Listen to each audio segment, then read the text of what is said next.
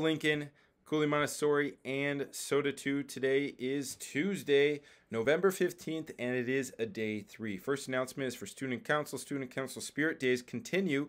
Tomorrow's dress up theme is Staff Student Swap. Students come dressed as teachers, and teachers and staff members come dressed as students.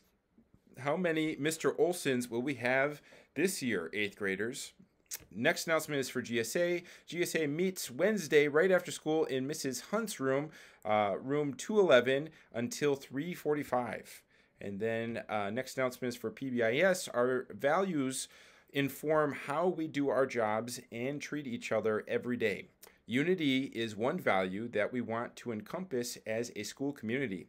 It shows that we acknowledge one another as human beings and find value in each other.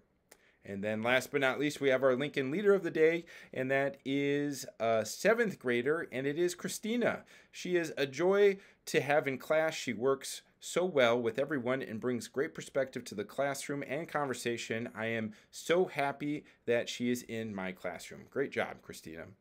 And then that is all we have for today. So if you'll please stand up and join us, we'll do the Pledge of Allegiance. I pledge allegiance to the flag of the United States of America and to the republic for which it stands, one nation, under God, indivisible, with liberty and justice for all. All right, folks. Hope everyone had a great start to the week, and let's keep that moving as we go through the rest of the week. Be good to each other, and we'll see you soon.